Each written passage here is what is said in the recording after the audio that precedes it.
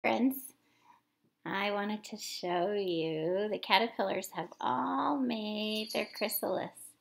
So if you can see at the top, remember in our story how it talks about they shed their skin, and so that little, see this black thing at the top right up here, that's the caterpillar skin that it shed, and then it formed the chrysalis.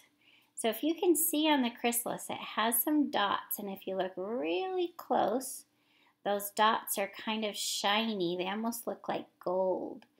And so it's kind of wiggling because Mrs. Hoffman's holding the jar. But most of the time they're still. But some of the time they wiggle quite a bit. And so it's fun to watch them.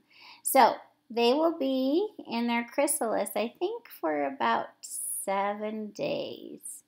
So every day we'll keep checking on them and keep looking at them.